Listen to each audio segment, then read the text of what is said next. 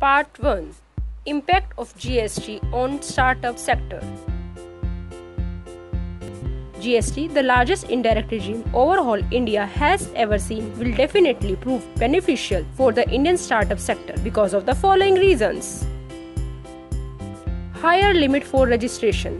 The GST Council has chosen to set the limit for registration at Rs 20 lakh. This means smaller businesses that do not breach the threshold limit do not have to get registered under GST. This will result in saving of time and cost.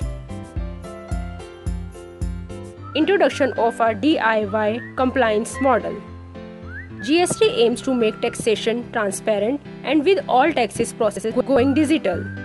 New startups can rest easy from taxpayer registration, return submission, to tax payments and refund claims. Startups can file details online.